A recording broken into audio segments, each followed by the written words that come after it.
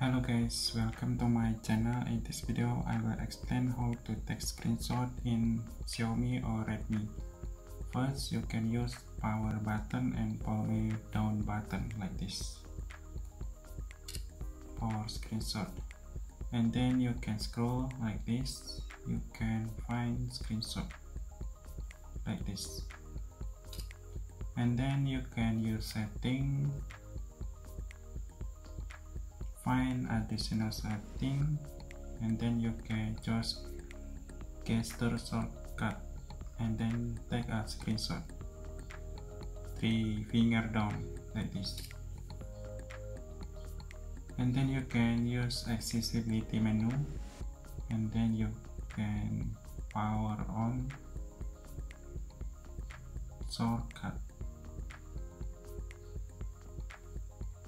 Now you can use accessibility menu and then power on, allow, okay. You can use this icon like this and you can screenshot.